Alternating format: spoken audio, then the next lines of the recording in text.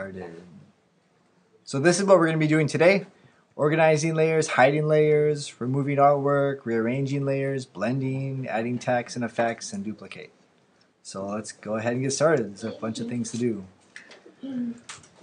First of all, we need to open this door file. You can find the door file on the website. And I found all these files on the Adobe website. So you can go to the door lesson, go to File 2, and click on that. You'll see the door. You can control click or right click and save it to your desktop. And then you can open that file in Photoshop. So there we have our door. And then similar to a lesson we did before, you select everything. Like first of all, hit the M key, that's marquee right here. And then hit Command A and that selects everything, or you can draw a box around it.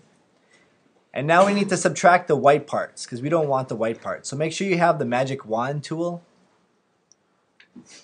And then hold down the Alt button and then your magic wand will turn to minus sign.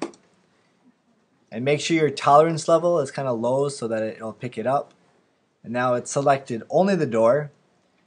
Now we're going to move the door. What's the shortcut key to move? V. Yes, V as in Victor. Or move, M-O-V-E. Now we can move it. So we're going to click and drag it into our Photoshop document. And we're going to place it right about here. Okay, so we got that done. Next, done with that. We're done with that.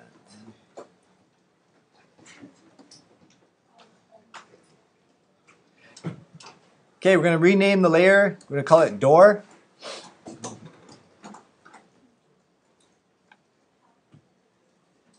Let's see. Okay, so we're going to call it door. And then we have these other, and we're going to move it to the second layer.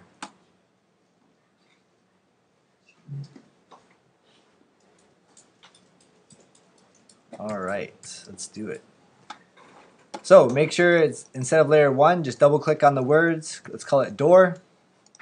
Now notice we have these two layers, but you don't see them, the statue and the door. Now they are on the top layer, so it's not like it's hidden behind this background. But notice this is an eyeball. That means it's visible. And notice these are not visible. So let's go ahead and make those visible. When we do, it shows up. Now it's gone and it appears. So we're going to go ahead and do that. Now click on the, let's see, click on the doorway. And we're going to move our doorway so that it goes right about there. So make sure you can see a little bit on the left side of the garden behind it, and then also right there.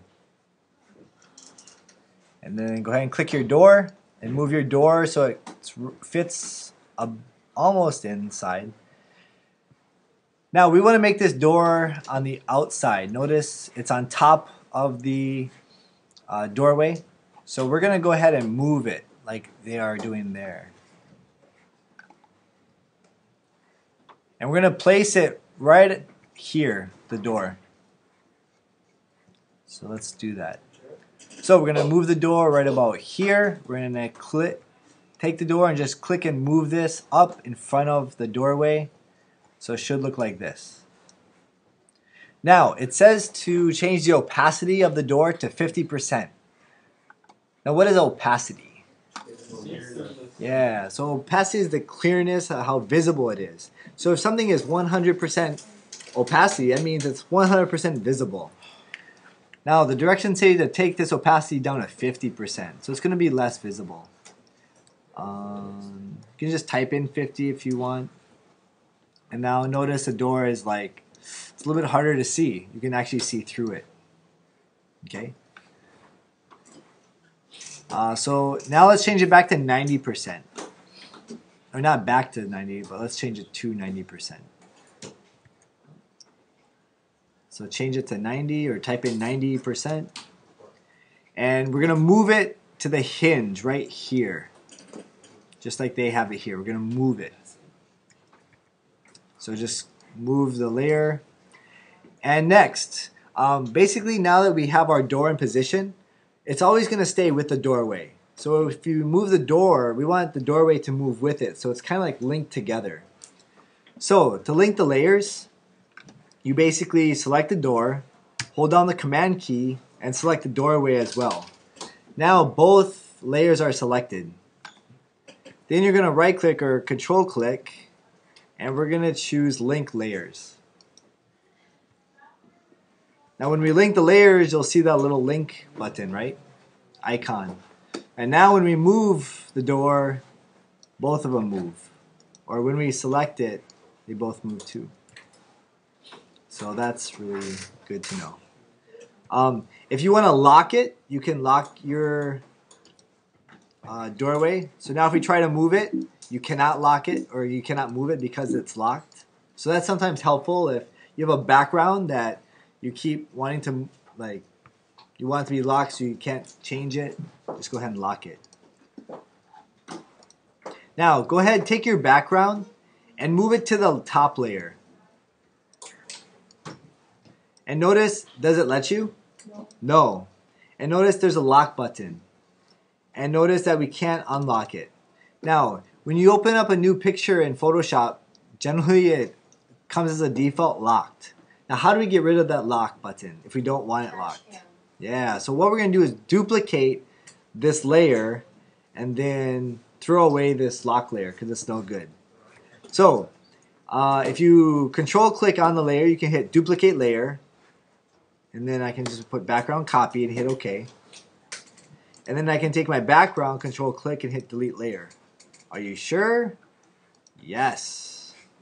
So now I just have my background. Now I can take my background and move it all the way to the front, top layer. And notice now you only see the garden. Now if I change my opacity, you'll be able to see through it. So that gives you an idea of how those layers work. But the directions want us to keep the background layer at the background. So let's drag it back to the bottom layer. And let's keep going with our lesson. Okay, what we're going to do is we're going to resize the door so it fits about half of the document. So go ahead, click on door, and command click on doorway as well. Hit command T, and now you'll be able to transform it and then make it bigger. Make sure you hold on the shift key so it doesn't change perspective. Okay, so hold on the shift key, fill it about halfway, and then hit enter, and we're done with that. Okay, next we're gonna add a gradient. Okay, now what is a gradient? A gradient is basically at least two colors. You have one color, let's say black, and another color, let's say red. So a gradient goes from black to red. You'll see the change of color between the two. So we're going to create a new layer, and then it's going to be called gradient, and we're going to be adding a purple to transparent gradient. So let's go ahead and do that. We add a new layer. Add a new layer, you can just click on the new layer button down here. Or the shortcut key. Up here you can also hit layer, new layer, or command shift N. We call this gradient.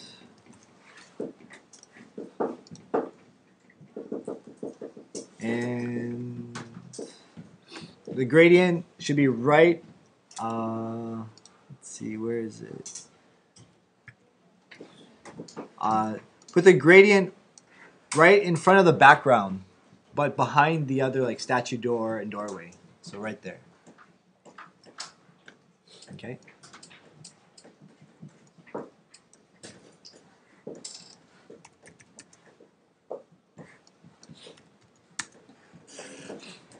Okay, so for our gradient,